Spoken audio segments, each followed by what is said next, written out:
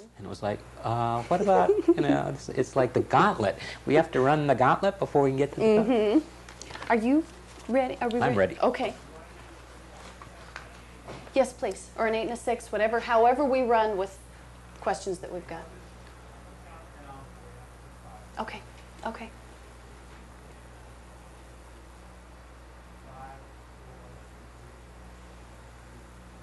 Welcome to Good Morning Central Oregon. I am so thrilled to be sitting here with a very familiar face.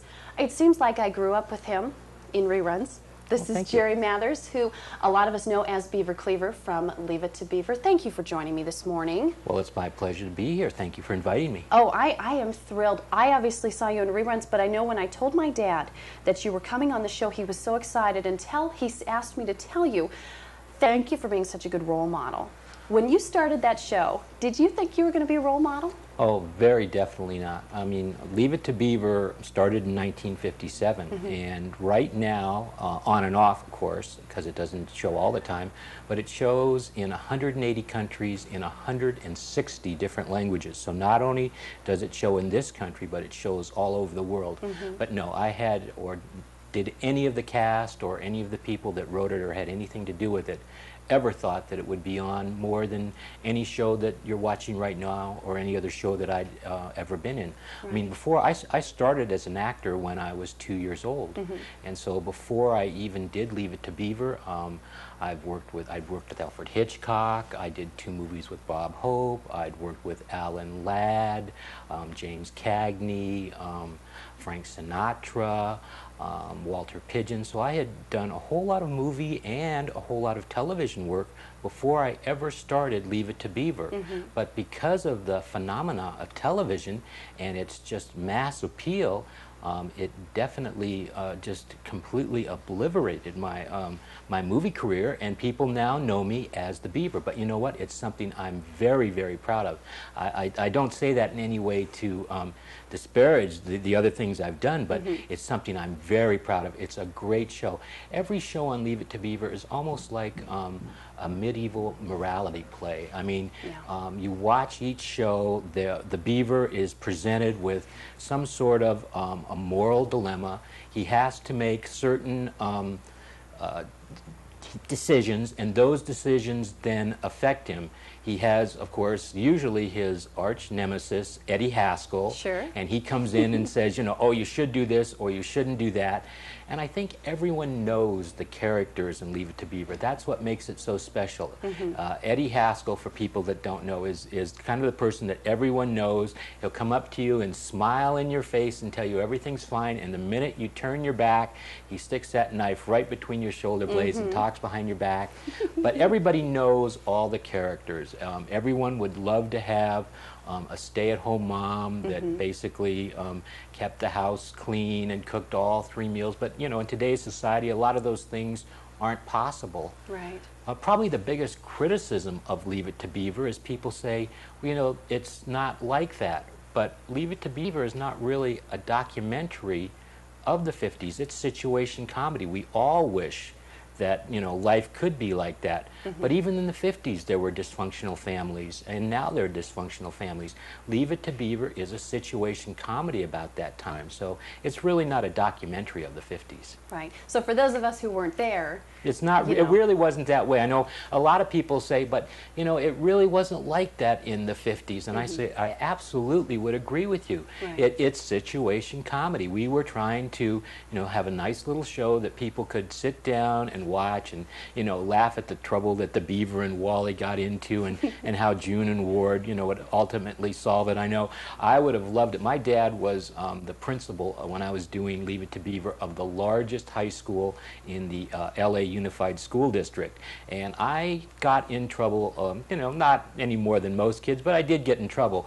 I was always wishing that my father, when I got in trouble, would take me into the library like Ward used to do to the Beaver and just have a nice talk and say that I had to stay in my room for the next 3 days, because that's not how my father disciplined me. Right, right, or most of us for that matter. I find it so ironic. When I was little, and I remembered this as I found out I was going to interview you, I had made a prank phone call when I was small, and that day Beaver Cleaver just happened to have made a prank phone call on the show, and my mom said, look, you know, look what happened to Beaver Cleaver. And I found it so ironic that it really was, it's a morality thing in each show. I'll tell you something else that's very interesting about the original Leave It to Beaver and also the new Leave It to Beaver. All the shows are from real life. And you might say, well, he just said that you know, they weren't. Well, when I say that, all of the things that happen on the show actually did happen to some person. They aren't just things. Nowadays, I'm still involved in television. I work all the time as an actor. I work in movies and I work in television.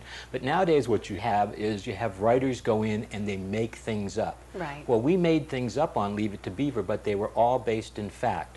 The writers would actually go in and say, you know what, this happened to me when I was a kid, or my kids did this. Now, they took many, many things that happened to their kids, conglomerations of things that happened to them, but if you look at each story, they're actually based on fact, things that did happen to real kids, and things that happened. Some of these writers were in their 40s and 50s when they were writing the show, so some things that actually happened in the 20s, 30s, 40s are still carrying over, because I told you it still plays in 180 countries in all those languages. So they're universal principles that happen to all kids all over the world. Right, in all generations. In all generations. Obviously. So has there ever been a time when it wasn't too much fun to be Beaver Cleaver? No, you know, it's something I'm very, very proud of. It's always been a good thing for me. I can go all over the world. I always have friends. You know, I walk down any street, anywhere, and people will come up to me, and they're always very, very nice. They say hi, and, you know, I say hi back to them. And I don't even realize that people don't do that to other people, but it's because people always recognize me. So it's something I'll have with me all my life. I've met so many very, very special people that otherwise they probably would have just passed me by, because in some ways that's the way our society is. But people, because pretty much I grew up in everybody's living room, have a special bond with me. And it's something that you know, I probably don't appreciate it as much as I should, but it's something that I've learned to enjoy very, very much. We are going to be right back talking more about Jerry and his life after the Beaver when we return. That was excellent. Isn't he great? Gilbert got an attitude though, didn't he? Well, he works actually for PBS. He just sounded, I read something, he just sounded almost apologetic that he was involved, and that just kind of bugs me. Well, what he does is his leanings are extremely liberal. So he does PBS things in San Francisco, and he doesn't want to be known as an actor. He wants to be known, you would know, you know what Peabody Awards are. Right. He's won like 4 or 5 Peabody Awards for documentaries. And his documentaries are really, from what I've heard, not the ones that win the Peabody. Those were against like the anti-war demonstrations. But some of his other films are very, very far left films, which that's his right to make them. But he doesn't want to be known as somebody on Leave It to Beaver, because that's more down-home centralist. He wants to be known as a radical. And so that when people ask him anything about Leave It to Beaver, he just doesn't want to talk about it, because that doesn't fit into his agenda. His agenda is to be a radical left producer.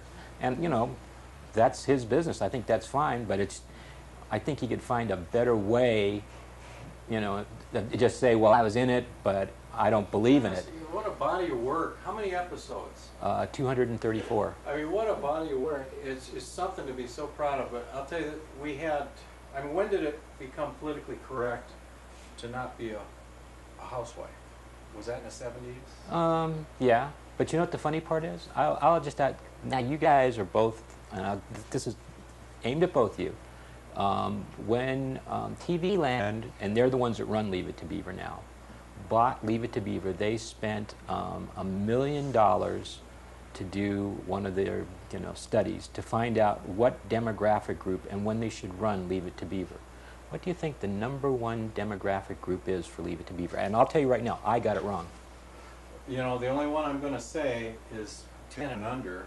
Okay. Because my nephew and niece watch it every day. Okay.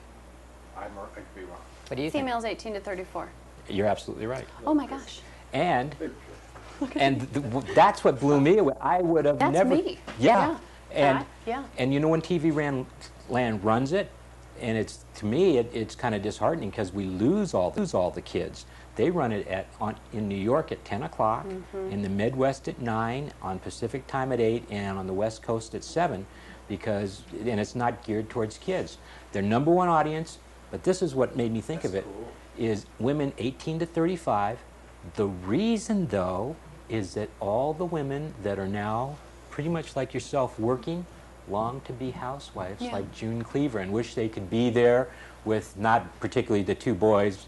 You know, they want maybe more of an atomic family, but they wish that they could basically be there at home and not have to work. I mean, it's like the idealized family, and that's why they love Leave It to Beaver. That's right. That's But right. I guessed men. I said probably men 10 to like 21, you know, in that age range. But I would have never guessed women 18 to 35. You're one of the first people, I'll tell you, that got that right. Maybe you read the study. That's why No, I she didn't. makes $50. Oh, sure. Okay. When we come back, I want to ask you about life after. Your life did not stop when the show ended. I have no secrets. So anything you want to ask, be my guest. Yay. We're ready, Gary.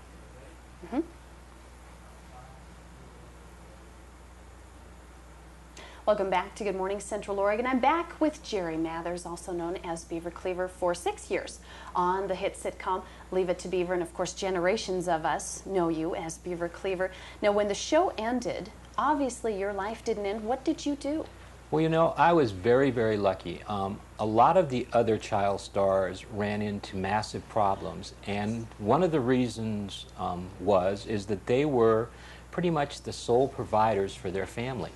My father was fully employed. He was a vice principal and then principal of a high school. He went on, he retired as an LA area superintendent. But so he was fully employed. It didn't really matter. I mean, I went to the studio every day and I worked, but it was because I wanted to be there. I used to beg my parents to go on interviews before I got Leave It to Beaver, and I was very happy working there. So when Leave It to Beaver was getting ready to end after 6 years, studio came to my parents and they said, we would like to put Jerry under another long-term contract. We'd like to go back and start his movie career again, because I told you I'd done very many movies. Right. We'd also like to do another series, and we'd like to continue this. And so my parents came to me and they said, do you want to do this? Now the one thing that I really missed, because when I was working at the studio, I had a private tutor. So I didn't go to school with any other kids. I had one-on-one with a private tutor. Tony Dow was in high school, so he had a separate tutor. Now it was an excellent education, but I wanted to go to regular school, and it was going to be my freshman year in high school. So I told my parents, no, I want to go to regular school. My parents went to the studio and said, no thank you, he wants to go to regular school. I also wanted to play sports, that was the other thing. So my parents said no. The studio was very shocked, but my dad said, that's it. So I went the next 4 years to regular high school. I was on the swimming team, the football team, the track team, did all the things just like any other regular high school person. I did kind of, in some ways, keep my, well, I guess name in some ways in the entertainment field. I started a band called Beaver and the Trappers, and I was known in high school as the Beaver, but it was because we used to play all the proms and sock hops, and the band was called Beaver and the Trappers, so people didn't know me from the TV show, they knew me from the band. I graduated from high school in 1967, so I basically could either go to Canada, be drafted. I enlisted in the Air National Guard, and I spent 6 years in the California Air National Guard, and then I went on to Berkeley. I took actually the money that I had made from Leave It to Beaver, which my dad and mom had invested for me, and put myself through Berkeley. I have a degree in philosophy from the University of California at Berkeley, and while I was at Berkeley, I was investing the money to be able to put myself through school, and just when I was ready to graduate, the bank that I was doing that with said, if you want, we'll put you in our management training program. So I said, okay, and I became a vice president of the bank. I spent about 4 years as a banker, and then I went into real estate. And then Tony Dow, who had been working as an actor, and he was Wally on Leave It to Beaver, the entire time since Leave It to Beaver had ended, asked me if I would like to do a stage play with him for 6 weeks. And I said, okay. And the next thing I knew, I was doing a stage play with him that we were doing standing room only business all over the country. And we spent 18 months doing a standing room only play that had nothing to do with Leave It to Beaver. And it was so popular that the people in New York and Hollywood said, gee, if these two guys are that popular doing a play that has nothing to do with Leave It to Beaver, why don't we do a remake? So we did a movie called Still the Beaver in 1982. It was the #4 movie of 1982, the movie of the week. Then we went on to do a new series called The New Leave It to Beaver, which went on from 1983 to 1989. There are 103 episodes of that. And after that, I've been working very, very hard, so I took some time off. And now I've gone back into acting, and I work full-time as an actor. Right, and you have a family.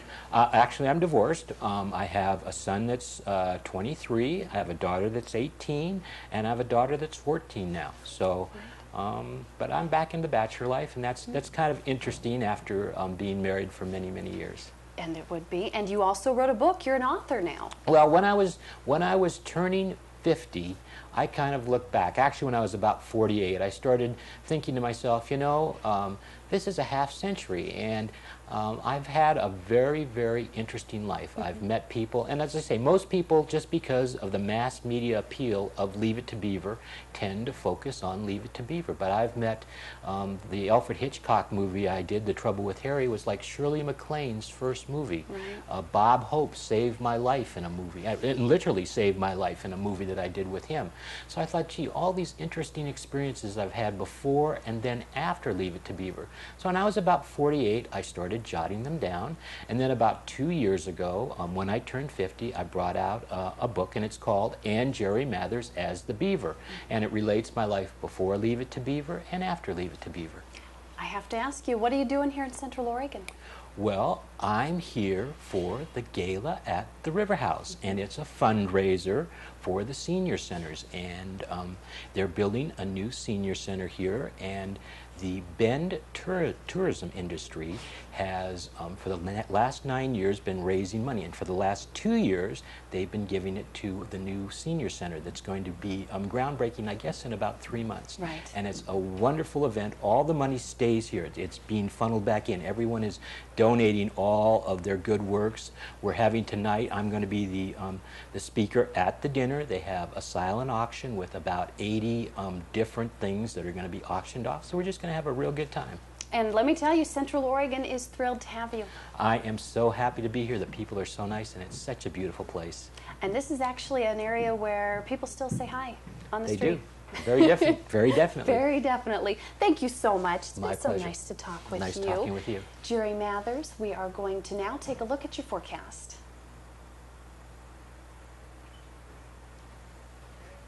Oh, you rock. That was thank great. you.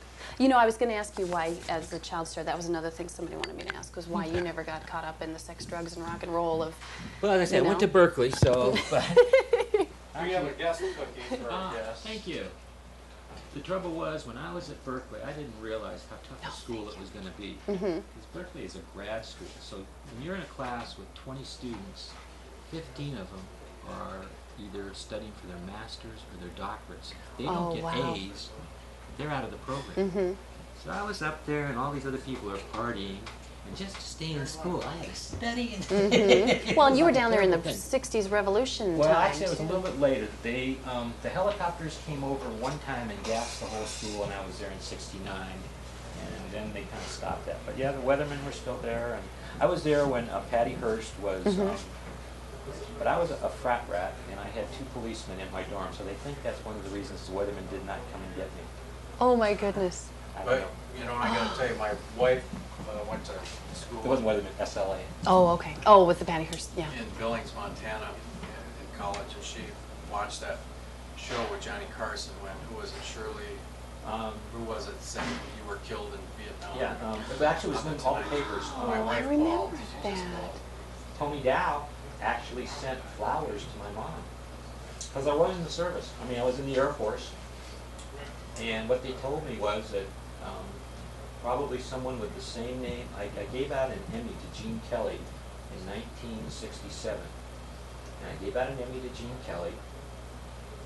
And she probably saw it in the paper, was going on the Tonight Show that night, was very anti-war. She said, you know, we're losing the flower of American youth, and then sang, bring the boys home. And so that just added more to it. People read it in the paper. And you know how that is. I mean, when they run your obituary, then You're dead. you're dead. And then, you know, they run it like when they say, oh, we made a mistake, it's this little thing at the end of the one ad. The odd part about it is, same thing happened to Mark Twain. But it happened to Mark Twain on my birthday, which is June 2nd, like 100 years before. Isn't that Just an odd coincidence. Oh my gosh, that's nuts. Well, thanks a million. We sure appreciate you It sharing was your time with us. Shelley Winters. Shelley Winters, that's who it Wasn't Shirley Jones. Not Shirley Jones, Shelley Winters. Thank you very I'm much. trying to unhook here. Pleasure to Thank meet you you. very much. It was so nice to meet you. And I need my jacket. Oh, gosh, yes.